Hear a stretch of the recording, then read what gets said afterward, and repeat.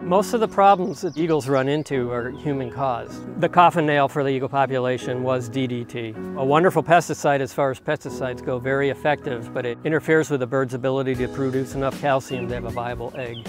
Mid-1970s, New York State was void of eagles. There was a remaining pair out in the Finger Lakes, and that was it. That was the only nesting pair, and they could no longer reproduce because of DDT. Hacking is an ancient falconry practice. Falconer wanted to raise his birds so they were somewhat wild. He didn't want to raise them in his living room. He wanted to raise them out on the wild landscape. So that's what hacking does. It's basically a cage out in the wild. And you put the young in these cages and you feed them either with a puppet or you just put food in through a trap door so they don't get imprinted on by people.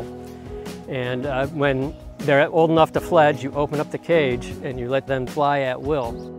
Initially, in 1976, the first year of the hacking program, it was small. It was kind of a pilot study. They weren't sure it was going to work. And it was at one location at Montezuma National Wildlife Refuge. Those initial eaglets came from Great Lakes sources, mainly Wisconsin. Over those 5 years, from 1976 to 1980, they released 23 eaglets. 2 of those birds nested.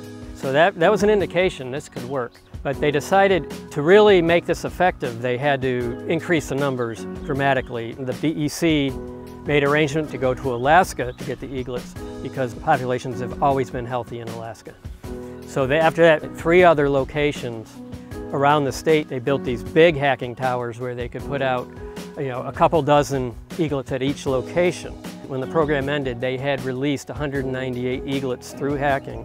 And they figured if they were able to get 12 nesting pairs in New York, it'd be a big success. I mean, they thought they were shooting for the stars. In 1988, they got their 12th nesting pair in New York. So they ended the hacking program. At that time, they figured they had reached their goals. And the eagles didn't get the message. Their population kept increasing. New York was so successful that I believe 16 other states followed New York's lead and started hacking programs of their own. You don't have to look too hard to find them anymore. So we treat them with great respect, but also just their wildness. They're a big, huge bird. They can live many, many years, and they were almost on the brink of extinction. They're back, they're beautiful, they're majestic, they're our national symbol. It's just, even though I've seen thousands in my career, and I see them in my yard now, but I still am in awe when I see them in the wild. You don't lose that, or I haven't anyway.